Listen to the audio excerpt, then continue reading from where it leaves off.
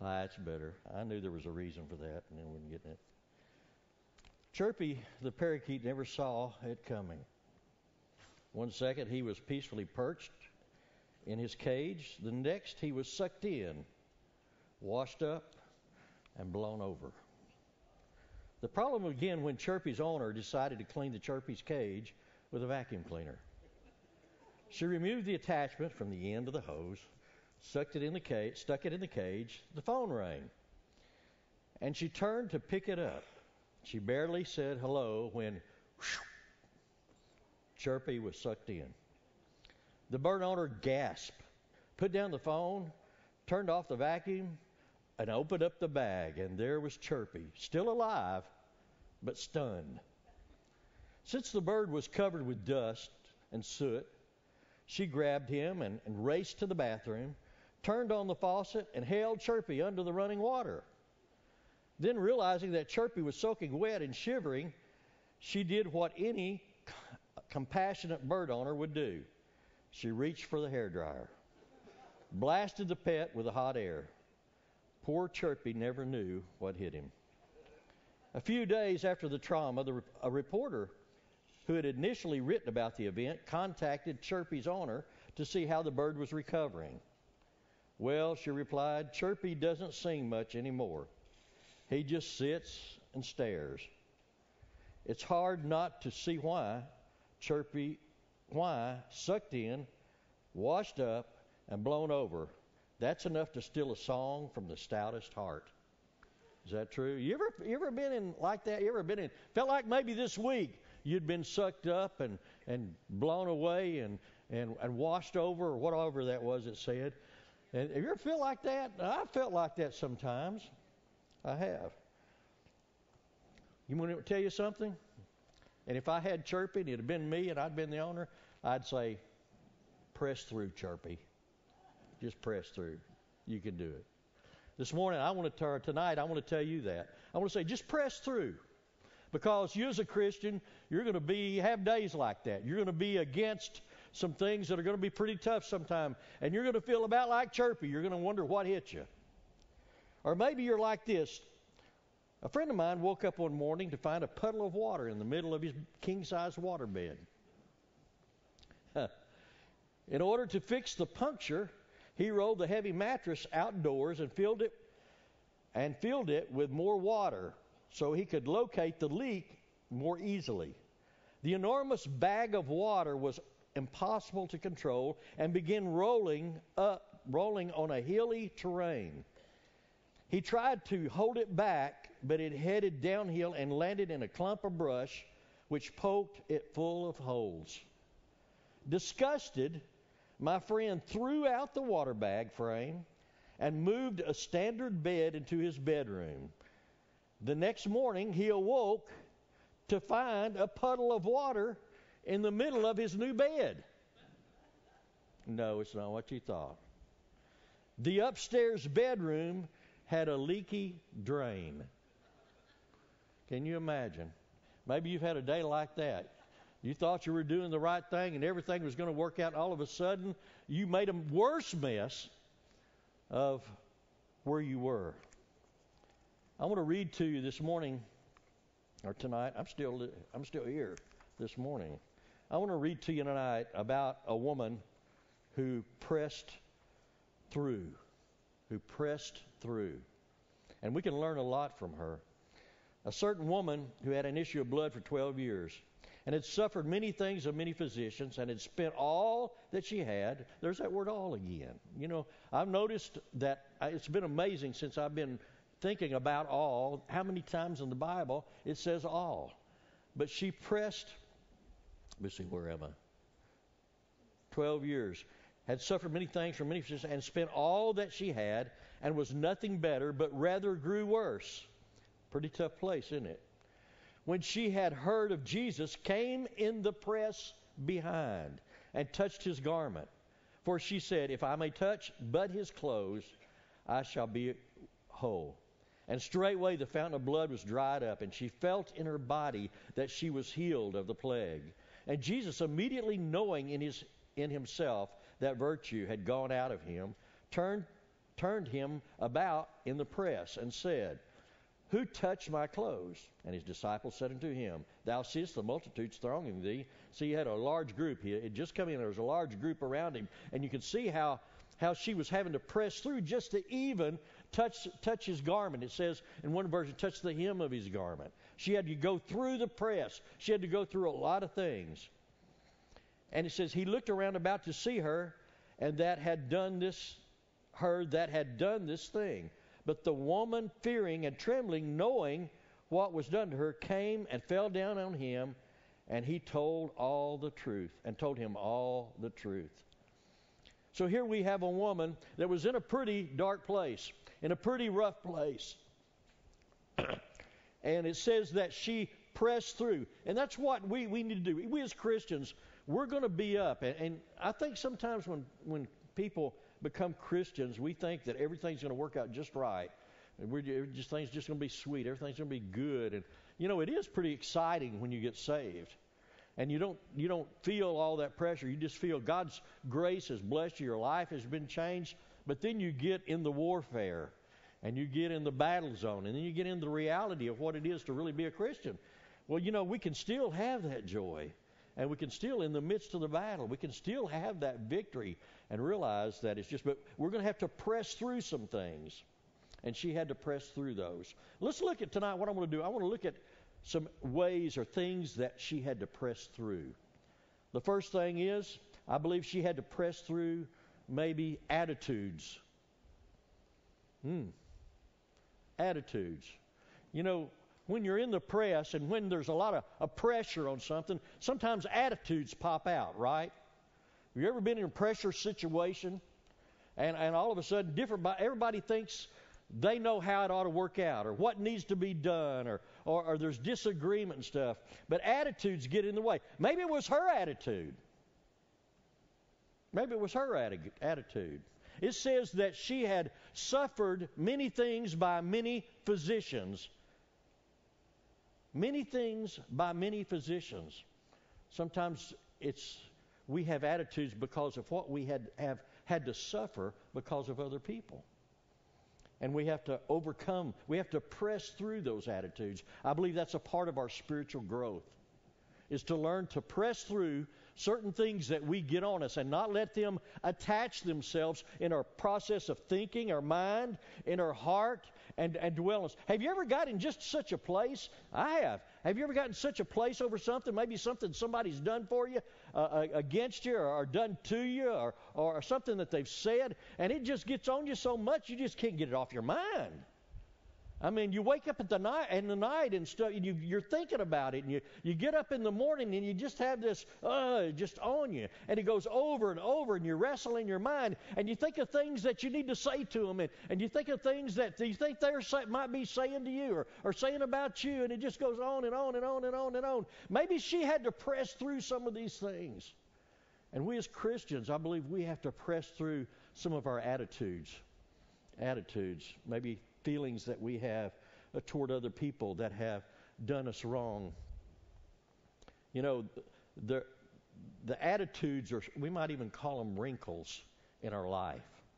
In Ephesians, the 5th chapter, verse 27, it says, it's talking about, it says that he might present to himself a glorious church. There's wrinkles, there's things, there's attitudes, there's things that we have to press through that we might be a glorious church. Not having a spot or a wrinkle or any such thing, but that it should be holy and without blemish. The church, the body of Christ. We have to, if you have a wrinkle in your blouse or in your shirt or in your pants, what do? You press it. You ever get your iron out? Or your wife presses it. There. You press it. When we got married, that was one of the things that was in our written agreement. It really wasn't written, it was just written verbally. But in our agreement was, I iron my clothes. She didn't argue with me. I don't know why.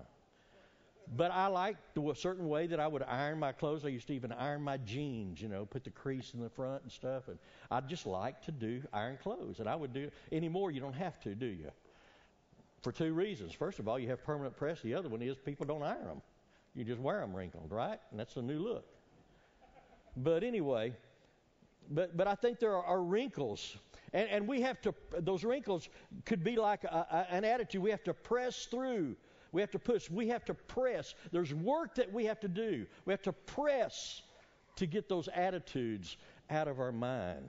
Also, something else she had to press through were attitudes of other people. Not just her attitude toward other people, but also other people's maybe attitude toward her. There were people standing there by her. Can you see? In my mind, I've always just pictured, it doesn't really say how she touched the hem of his garment, but you think about it. She wasn't, I don't believe she was standing up here to get down here and touch the hem of his garment. I believe her weakness and the way she was actually down on the ground, crawling, I feel like, because of her strength, her weakness, but also to get down there because she knew if she could just touch that garment, she was going to be healed. That's all she had to do was just touch it. And can you see her pushing through? She might push through and grab some man's leg, and he just, what are you doing grabbing my leg? People getting upset. Well, I was here first. You ever try to get in line? You ever try to get in line and somebody just push you in front of you? Well, how do you feel? Hey, I was here first. Maybe that's what, somebody's laughing here.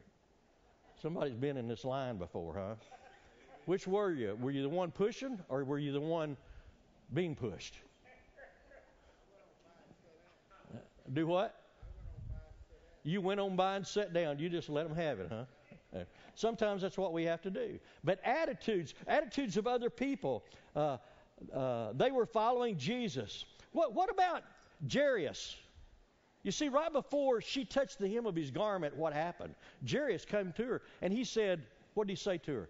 I have this daughter who's sick unto death. And she could have been dead right then. But she's dying, and I need you to come because if you'll pray her, she'll be healed. If you'll touch her, she'll be healed. Well, here, they're on their way to go. There's this daughter, she's in need, she's dying. I wonder how Jairus felt when Jesus stopped. And he turned around and he said, who touched me? I'm sure Jairus might have said, okay, who was it? Who touched him? Leave him alone. Let him come on. My daughter needs help. You see, sometimes attitudes of other people. Sometimes their attitude is because they don't understand what's going on. And we have to consider the attitude of other people. Why do they have the attitude they have? Maybe there's something wrong for them. Maybe theirs is even more serious than what ours is.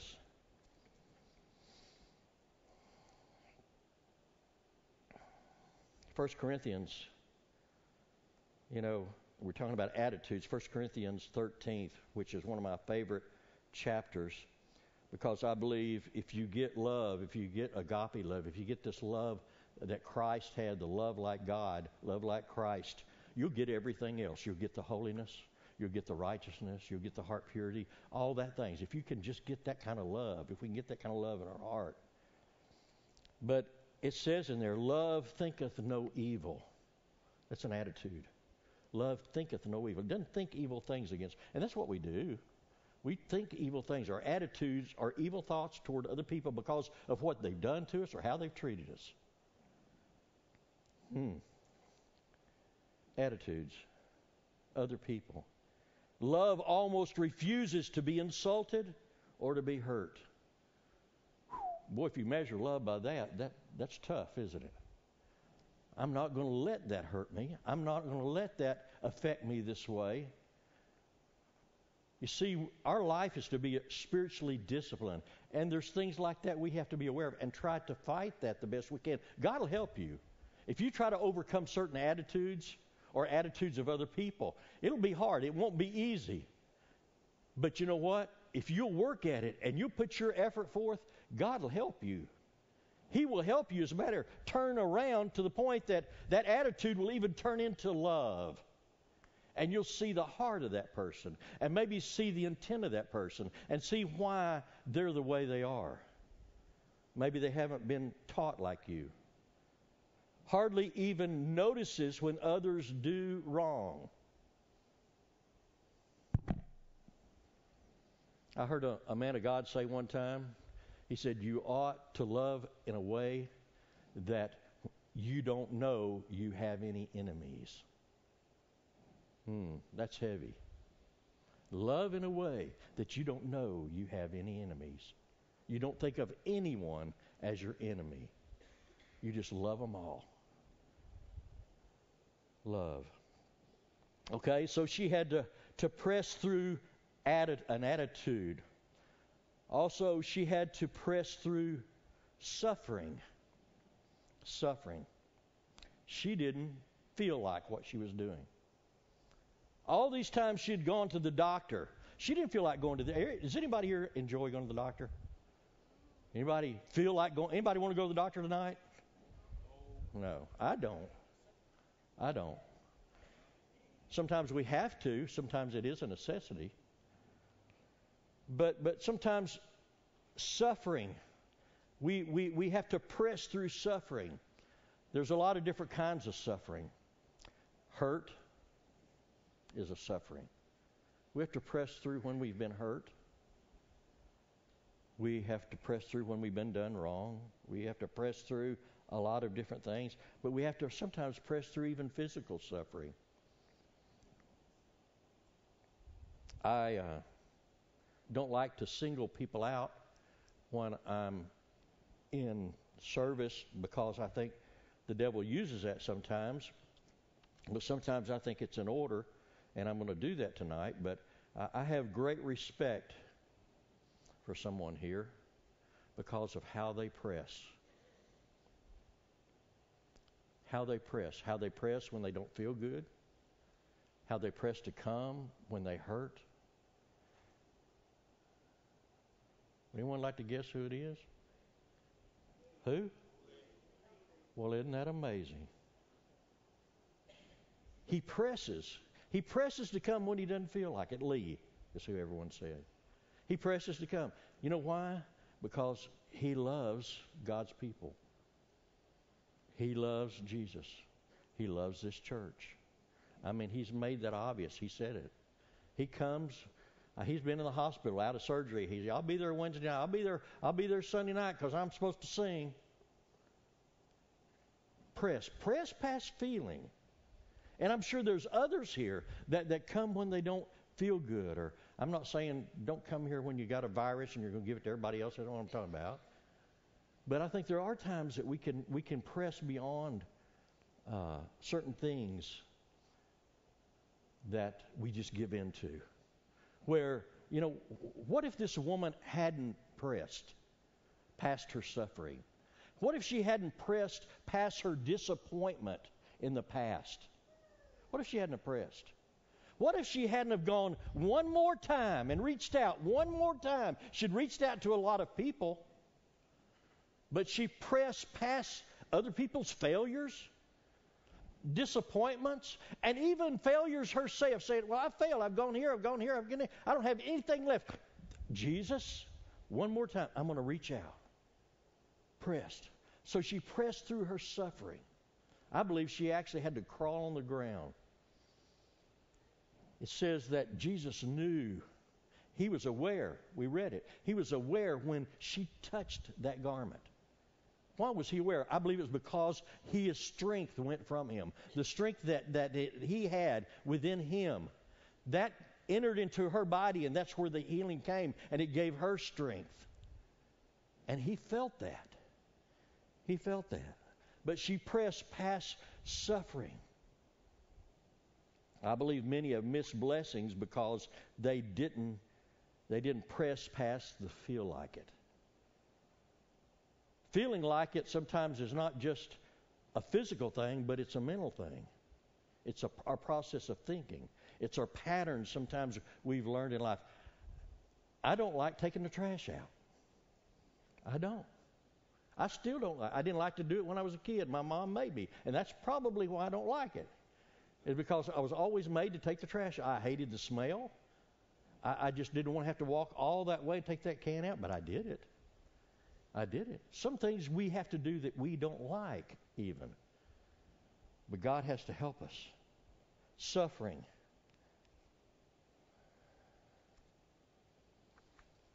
The third thing, she had to press through her weaknesses, her limitations.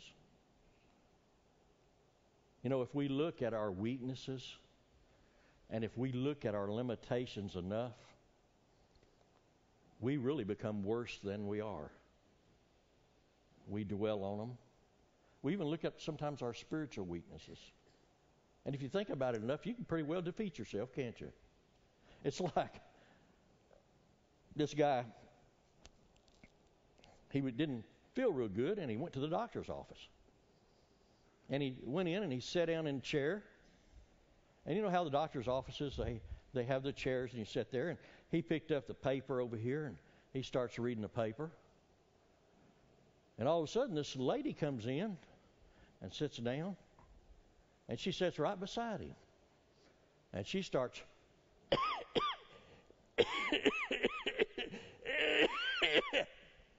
guess what? This guy here, all of a sudden, he goes,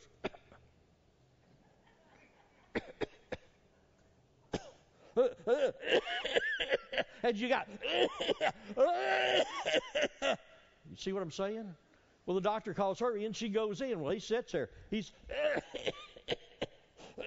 you know. And all of a sudden, in walks another door, opens up, and in walks another patient and sits down beside him.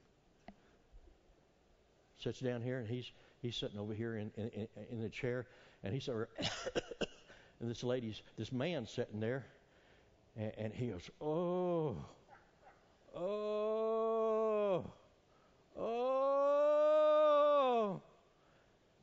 He's sitting over here, and he's going,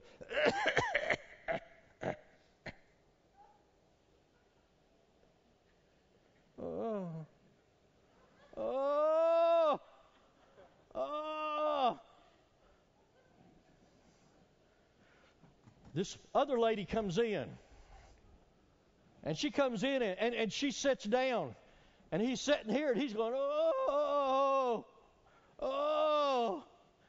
and he looks over at her, and she's pregnant. You know, that's the way we are. We get in our minds. That happens in life. People actually. That's the way they are. But we're also, I think sometimes a lot of things, we limit ourselves and we create things in our own mind that make us weaker than we really are. We're not trusting God. We're leaning on our own understanding and not on Him, having faith in Him and trusting Him. Ephesians 5:27 says that you might present Him a glorious church, not having spot, wrinkle, of anything, but that you may be holy and without blemish. Joel says, Joel 3:10, it says, let the weakling say, I am strong. The prophet Joel, he says, let the weakling say, I am strong. And that's what we have to do.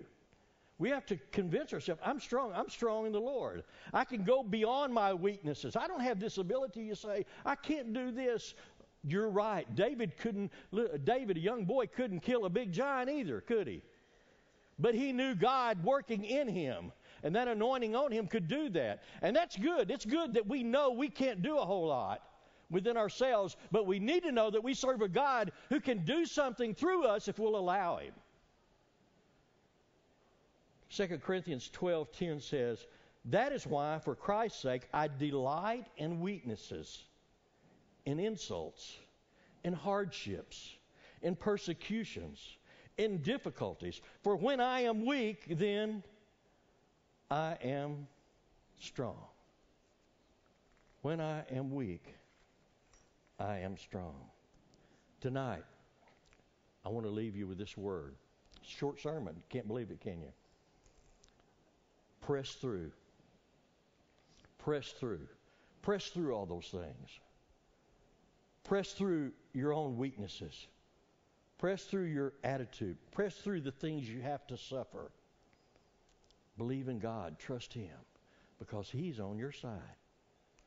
And He'll teach you through those things, and He'll work through those things to show you things about yourself and help you grow in the Lord. Let's stand.